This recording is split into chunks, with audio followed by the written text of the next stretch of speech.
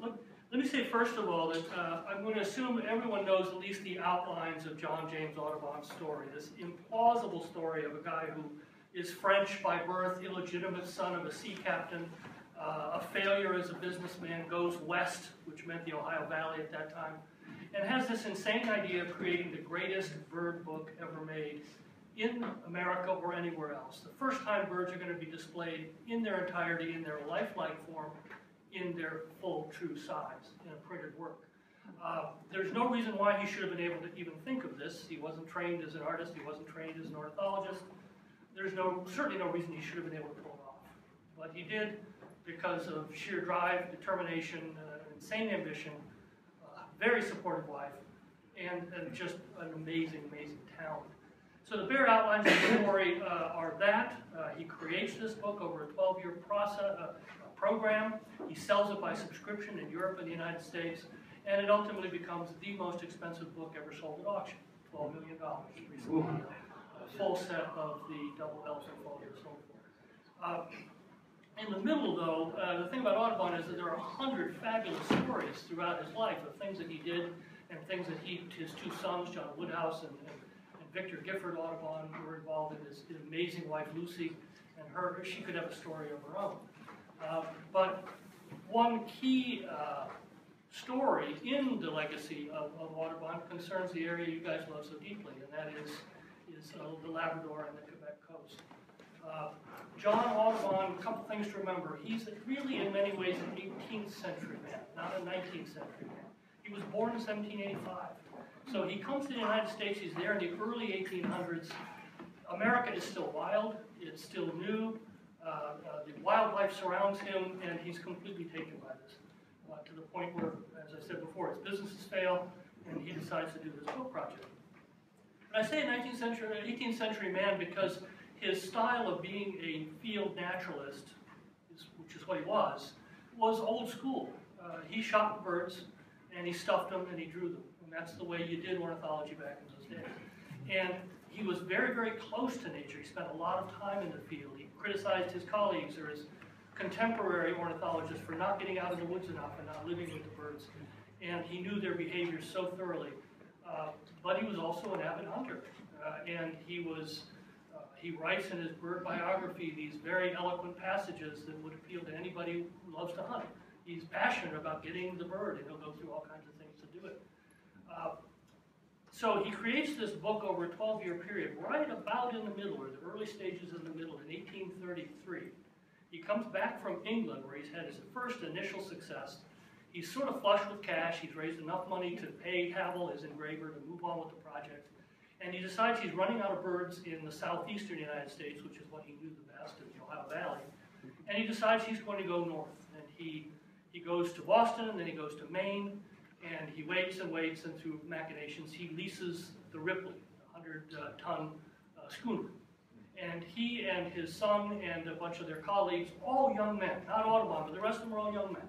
They're all in their 20s. They get on this ship, they outfit it themselves, and they go up and they explore for 3 long, cold, miserable months. The summer in Labrador. He describes an iceberg being blown up on the beach at the end of August. He was a terrible sailor too. Audubon was a terrible sailor. He was seasick all the time. And he was also a bit of a gourmand, and he really suffered from the terrible food. And so this was a hardship for him. But at the end of 3 months, he came back with 23 full-sized drawings of birds, many of which ended up in the famous Birds of America.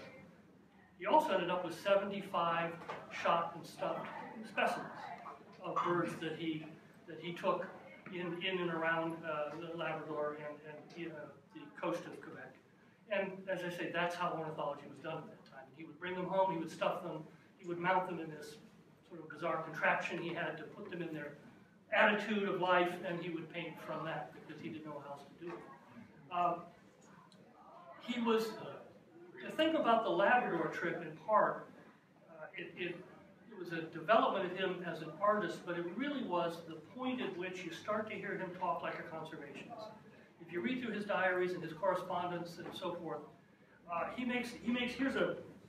what shocks him is the eggers These guys who are sailing out onto the islands, and they're killing all of the eggs that they can find so that the birds will come back and lay new eggs, and they'll have fresh ones to take to the market. And that was the business. And he was quite shocked with their lack of concern about the future. This is what he read. This is what he wrote. Last year, upwards of 20 sail were engaged in egging, so some idea may be formed of the birds that are destroyed in this rascally way. The eggers destroy all the eggs that are sat upon to force the birds to lay again. And by robbing them regularly, they lay till nature is exhausted, and few young are raised.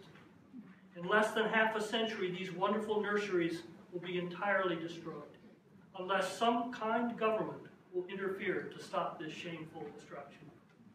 That's really the first time you see this 18th century, free-spirited American frontiersman say, wait a minute, there's got to be a bigger picture here. Somebody has got to step in and stop us from continuing to sort of ravage the natural world for our own benefit. And I think it was a turning point for him as a conservationist, as a naturalist even. Later on in his writings, he talks a lot about the regrets he had for being such an avid hunter, that he shouldn't have shot birds just for the pleasure of it, and he should have limited himself to the things that he needed for his collection. And I think the Labrador trip was a powerful step in reaching that. It was a 3-month journey. It was just one of 100 good stories that Audubon tells. But because we're privileged to have the New York Historical Society across the park, I want to take 5 more minutes if I can, with Larry's kind indulgence, and just show you a couple things that we saw across the park that I find very, very interesting and very exciting about him as an artist as opposed to as a naturalist, because you can start to understand how those two parts of Audubon come together. We had 6 of the engravings here in the gallery up until our most recent sale that were also represented by the watercolors across the park. And so I thought it'd be very interesting to compare them. This is the first of the ones. I'm taking them in play order. This is play number 325. This is a bird that should be familiar to many of you who love that region. It's a cold weather duck. And at the bottom we have the watercolor that's across the park. And at the top we have a great engraving by Robert Havel and sold as part of the subscription to the Birds of America. What does this tell us? It tells us one thing, that when Audubon wanted to do a complete image of a bird, he did it, and Havel simply copied it. So as an artist, this is a complete work. It's very, very highly accurate. It's the attitude of the bird is right, and that's part of what Audubon's genius was. He can capture the way birds actually stand, crawl, swim, sleep, fly, as opposed to just being static models on a stand, which is what the naturalists before him tended to use. But it's a very interesting thing. This was painted actually in 1833 while he was in Maine waiting to go to Labrador. The weather was bad, the ship wasn't ready, and Audubon did not sit around ever. He was an incredibly energetic man. And so he went out in the field, he saw these ducks, and he painted this in Maine just on the eve of his trip to Labrador. Let's do the next one. This is a dusky duck, or a dusky grouse, he called it. I've never really liked this image, which is amazing because I love grouse. But I always thought it was a little bit static. You know, it looks a little stiff. It's not all that exciting. I'm talking about the engraving. I'd never seen this before. Then I look at this and I said, well, you know, it's still got some of the same faults. It's better, but it's still a little stiff. And then I read that Audubon never saw this bird in life. This is painted from a stuffed bird, a skin, because this is a Rocky Mountain bird, and he never made it that far west. So you're seeing a bird that he's never seen in life, and you can see the difference. Even Audubon, being the genius, can't. Remember what Ardossin said about the landscape? Is that imagine? Precisely. This is an imaginary landscape. He'd never seen the Rocky Mountains. He didn't know what they looked like. He actually probably got it fairly close here. Havel got it wrong. This is more like Scotland, right? This looks like a lake country in England. It's very romanticized. Look, he's got these beautiful waterfalls. You know, there's maybe a disconnect between the engraver at this stage and the artist. They're not seen quite high. Let's do the next one. Now here's one that was across the park. I think those of you who went over there this afternoon will remember this. This is a trumpeter swan. This is the young trumpeter swan. Again, a very complete work of art, one of his best as far as the bird is concerned, here rather. And here's the engraving. Havel simply substitutes an engraved form for the painting. He doesn't add a great deal himself, nor should he. one of the interesting things about this is that it demonstrates that the birds don't appear in the book in the order that they were painted. He actually painted this in New Orleans in 1821. When he was brand new to the project, he'd not been to England yet, he didn't even know if he was going to have a project. But he created a very, very complete work of art, which Havel reproduced pretty much as you see it. Now we're getting to something a little different. This is a scarlet ibis, or ibis. You guys got to tell me, how do I pronounce that? Ibis. This again is a bird that he never saw, or at least he saw it once. He said in Bayou Sara in Louisiana, a couple of them flew over. He was convinced they were native. They probably aren't, I think. Bird people here will know far more than I do. But anyway, they are scarce at that in the northern United States. And in fact, these were painted from samples, from specimens that he received probably from Trinidad. Here's the painting.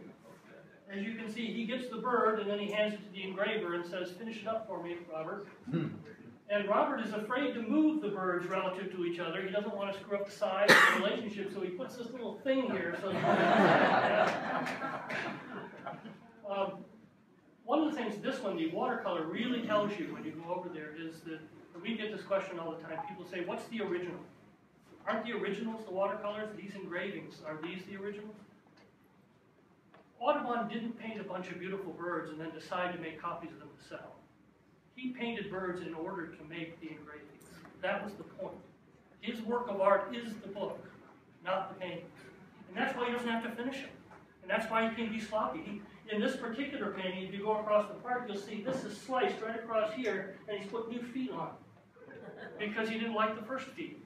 He doesn't try to cover it up, he just slaps it together because what he needs is something Robert Havel can copy in the form of an engraving. And that's really his art, his genius is up here, and the collaboration that they did with the two. This little white stripe here, which I guess is characteristic of this particular bird in that stage of its plumage, he's impatient. He can't get it just right. So instead of painting that little white stripe, he cuts out the pigment. So what you're seeing is the white paper through. He was a very, very adventurous, aggressive artist, and there's no reason for it because no one can figure out where he learned to do these things. So he just did it himself. He used watercolor, chalk, pencil, pen, oil paints. He scratched grooves in things. He would cut things. He would put sparkling material in them. He was a very, very adventurous. Could you comment on that partnership, the last slide? Remember how we were told by the docent that the landscaping was just the trust factor between he and Havel. So look at the top slide there. Yep. That's an imaginary landscape. Completely. He probably told him, tropical swamp kind of thing, southern swamp, and by then, they've been doing this for a while. Havel knows what a swamp looks like, even though he hasn't been here. Thank you. Next one. This is one of my favorites. Is demonstrating this amazing collaboration. This is the mature trumpeter swan, a very, very impressive large bird, obviously. And one of the reasons this particular engraving is so famous and so sought out by collectors is because of the water. It's genius the way the water looks solid enough to carry the bird and hold it up like it's floating, but you can still see through it and see all the details. I always thought that was Audubon being a genius, but it's Havel. Audubon didn't do the water, he left it up to his engraver. Havel also does this, which he does in a number of instances. He adds a reason for the bird to be in the attitude that it's in. He's confronted with Audubon's painting, which puts the neck of the bird around the back. Audubon, of course, has to do that, we all know, because he had to fit it on the piece of paper. But Havel says, okay, why is the bird doing this? It's either scratching itself or cleaning itself or preening or whatever, or let's give it a reason. So he adds a butterfly to give the bird a reason for its attention to that part of the plate. So this one really brought home to me the fact that this was an intense collaboration between these two men. It wasn't just Audubon himself that created this great work of art. And the final one is one of my favorites because this gets real complicated. This is he calls it a western duck. It's a Seller's eider. I think I've been there wrong, or right? Again, a bird he never saw. This is a western bird. It's Rocky Mountains maybe, or over in Columbia. Is it Alaska? I know it's west. And so this is very late in the series. He's really busy. He's getting a little worn out, and he's trained his son to help him. John Woodhouse Audubon is an artist in his own right. So he tells Woodhouse Audubon, who's in London working with Havel, you do this bird. I'm going to see it anyway. Go find one in London and do it. So he goes to a museum in London and finds a stuffed duck, and his son does, and paints it. And this is the result right here. This is by John Woodhouse Audubon. Well, John James sees it and goes, I love my son, but I'm not sure he's quite got it. So he does this. John James does. And tells Howell, use my son's work, but, and here's what Howell does. He combines the two ducks in the same frame, and takes maybe the best part of the son's work, being the head, and not the sort of awkward falling over on his back tail posture. And he substitutes what Audubon is so good at, which is depicting a bird that's about to move, just about to head down the little ramp. But Audubon gets that latent motion so well. Anyway, Larry, I apologize for going so far over, but